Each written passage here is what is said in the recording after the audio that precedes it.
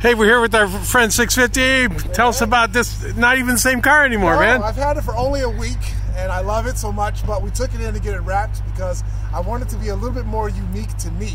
So one of the things they did was they ripped off my stock carbon flash stripes. I was crying about that, but they replaced it with a larger area of carbon flash material that's really sparkly and nice.